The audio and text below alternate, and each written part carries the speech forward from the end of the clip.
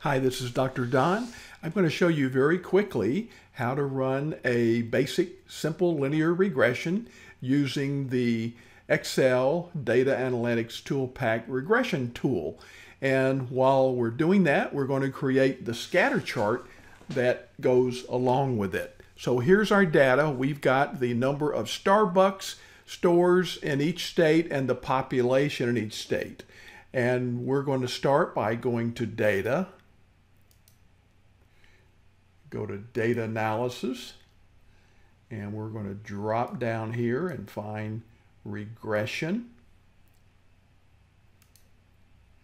And we want to input the Y range, and I'm going to say that I want number of Starbucks to be on my Y-axis because I'm kind of thinking I want to say, does population predict the number of Starbucks? So I'm going to put the number of Starbucks, the population rather, in the X column. And I always like to double check to make sure I've got matching ranges. Regression in Excel requires matching ranges. I've got labels at the top.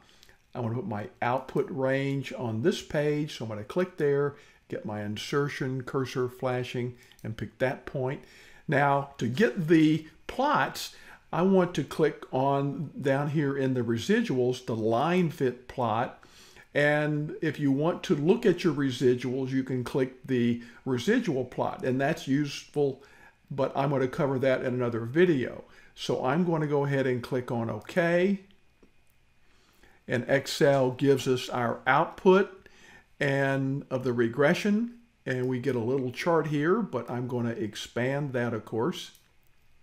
And we see that we've got our actual data points in blue, and they've added these orange squares, which are the predicted number of Starbucks. Now you can leave that if you want. What I like to do is add the trend line and the regression equation. So I'm going to click just on one of these orange dots to select them and click delete. And so I've gotten rid of the predicted.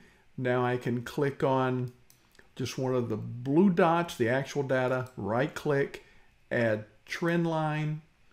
We get this secondary menu over here. Yes, I want the linear, and I want to show the regression equation and R square, and I want to click that off.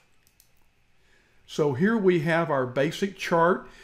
The reason I like creating the scatter chart this way is because the equation of the line and R square will always match exactly what is in the actual regression calculations. Sometimes when you create your scatter chart separately, you reverse the X and the Y, and that kind of messes things up. So this is a quick way of getting the regression done and the scatter chart. So hope this helps.